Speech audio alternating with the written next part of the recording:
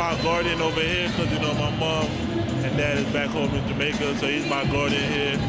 You know, he keeps me away from the negative environment which is basketball, you know, can provide sometimes.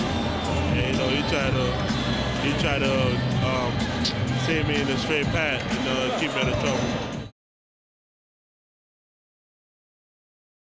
I mean, when I first started, I played soccer.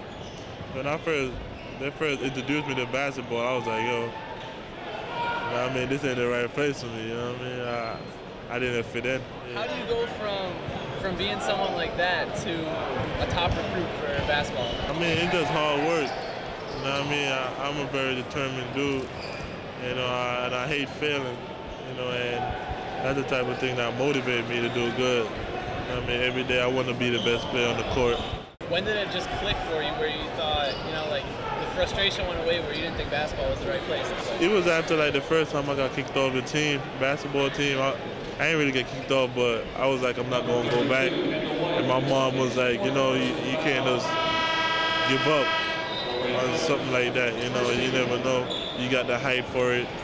You know, they'll give it a couple more weeks. And, you know, after that week, I was just like, you know, well, that's why I started getting better. I started getting better day by day.